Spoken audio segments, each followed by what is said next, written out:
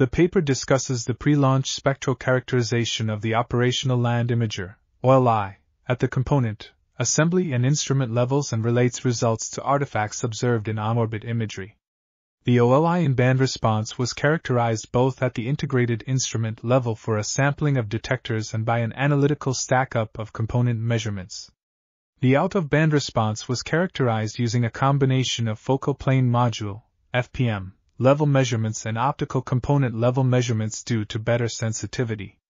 Spectral variability can induce striping, banding, and other artifacts in the final data products. Analyses of the measured spectral response showed that the maximum discontinuity between FPMs due to spectral filter differences is 0.35% for selected targets, for all bands except for Cirrus, where there is almost no signal. The average discontinuity between FPMs is 0.12% for the same targets.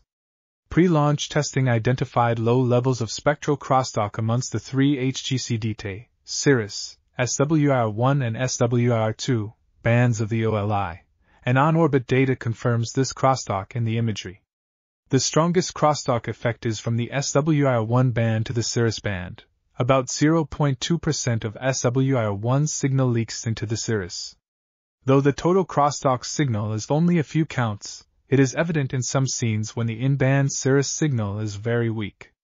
In moist Cirrus-free atmospheres and over typical land surfaces, at least 30% of the Cirrus signal was due to the SWIR1 band. In the SWIR1 and SWIR2 bands, crosstalk accounts for no more than 0.15% of the total signal. This article was authored by Julia A. Barsi, Kenton Lee, Geir, Kvaran, and others. We are RTCLTV, links in the description below.